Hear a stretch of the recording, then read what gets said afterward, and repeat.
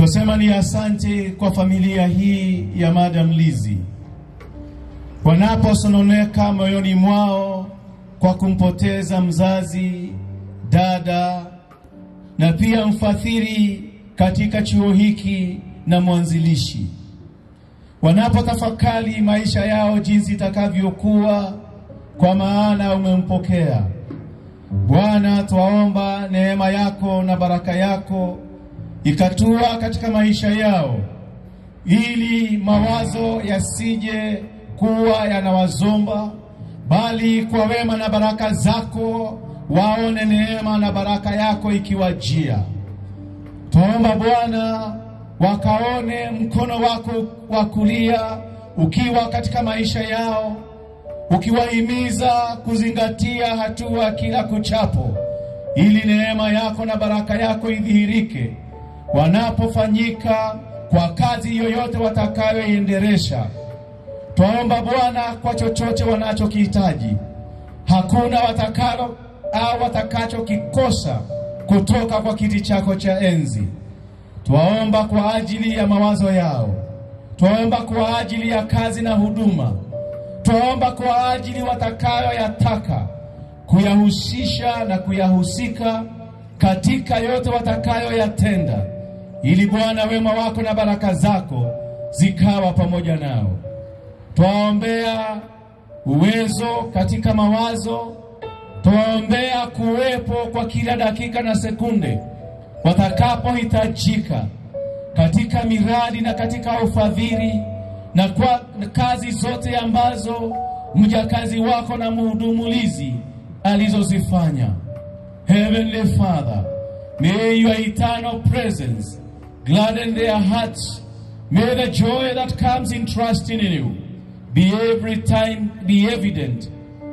Heavenly Father, may your graces that they so require be present in their lives. And even as they continue to prepare and ensure that that which they so desire to be visible over what is interpreted in their hearts, Heavenly Father, enable them to do it for your own glory. We bless this Lizzy's family and the works she did in this institution and in their lives. We bless the tutors, those in the administration, those in practicals, those who are students in various skills and in various courses. We bless those in this Wanyoike preparatory, and we commend them into your hands, that they may always see you in their midst. In the name of God the Father, God the Son, and God the Holy Spirit. Amen. Na tuketi. Tutaendelea katika ratiba au jinsi tutakavyoelezwa. Before we take our seats, let's stand once again. We sing My Sin When Peace Like a Liver. That's only the first stanza as we transit. Tusimame tafadhali. Madam Lizzy never got tired, so praised him. You can lead us in the first stanza.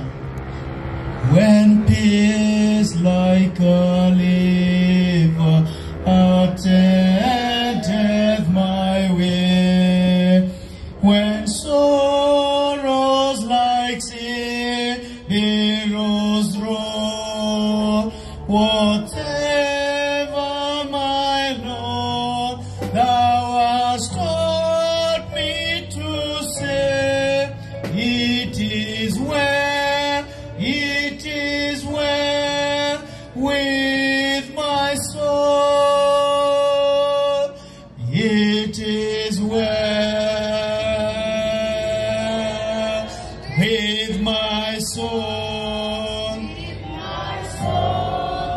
it is well, it is well with my soul. Let's take our seats. MC Bhakti.